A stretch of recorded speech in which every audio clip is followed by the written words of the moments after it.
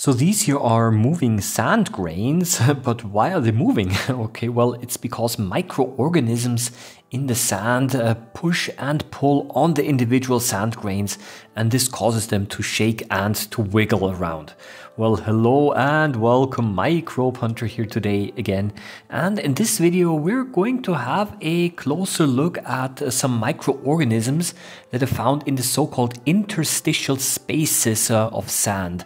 And these are the small spaces that can be found between the sand grains. And these interstitial spaces serve as a habitat for countless microorganisms, and these microorganisms, of course, they keep the ecosystem healthy.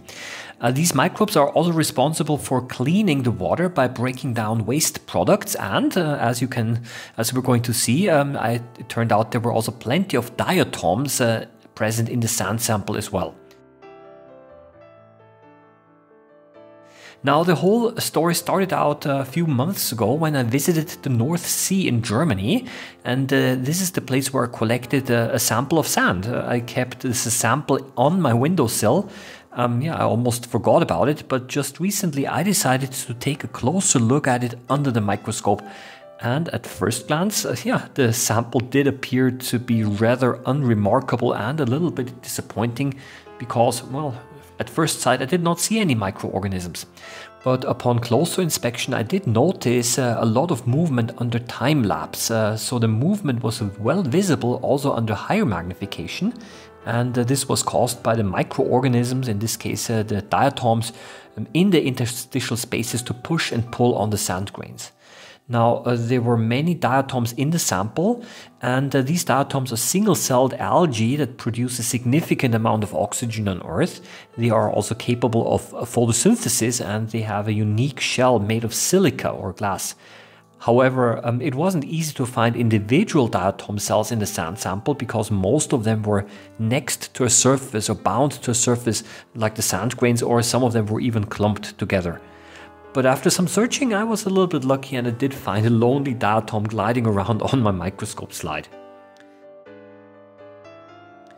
Now, while digging in the sand, I also stumbled upon a fascinating creature. This is a so-called a lugworm, and these worms are known to feed on the sand, and they're microorganisms that live within the interstitial spaces.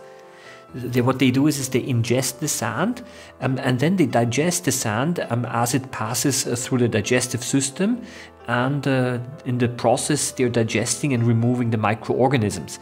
They are leaving behind the castings, which are small bale-shaped piles of sand that are excreted on the surface of the sand. And now these castings, they are quite important because they promote air, they aerate the sand, and they promote the growth of beneficial aerobic bacteria and microorganisms that live within the interstitial spaces.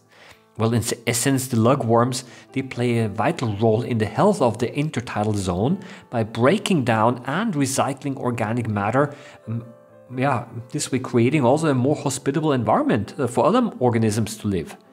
And the tiny organisms of the interstitial spaces, they might be quite small, but they play a crucial role in the ecosystem by keeping it healthy and balanced, and of course also by serving as a food for those lugworms. Well, in closing, I hope that you found this glimpse into the interstitial spaces of sand and the microorganisms that inhabit them as fascinating as I did. It never ceases to amaze me how the microscopic world can hold so much wonder and complexity. I would like to say thank you for joining me on this exploration with my microscope. And I hope that you're going to join me again in the future, when I'm sharing with you fascinating insights. And until next time, I wish you all the best, a happy microbe hunting as always, and see you around next time. Bye-bye.